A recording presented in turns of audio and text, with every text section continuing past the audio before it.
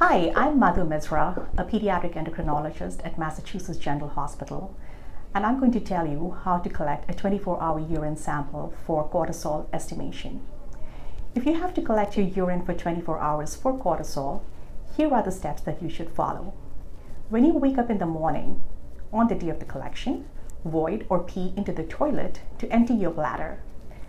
The time that you empty your bladder into the toilet is the time that your 24-hour urine collection begins.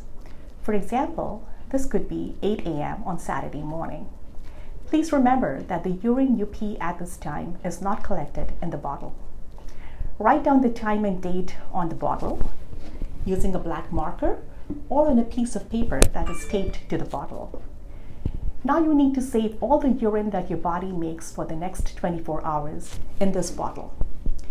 Every time you need to void or pee, you will need to save this in the bottle. You can use a plastic container, also called a hat, to make the process easier. Place the hat on the toilet and void into the hat. Pour all the urine in the hat into the bottle that you were given for the collection.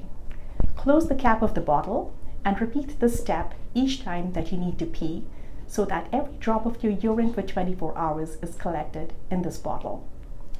Exactly 24 hours after the time that you started timing the collection, you need to empty your bladder one last time and save this last urine in the bottle.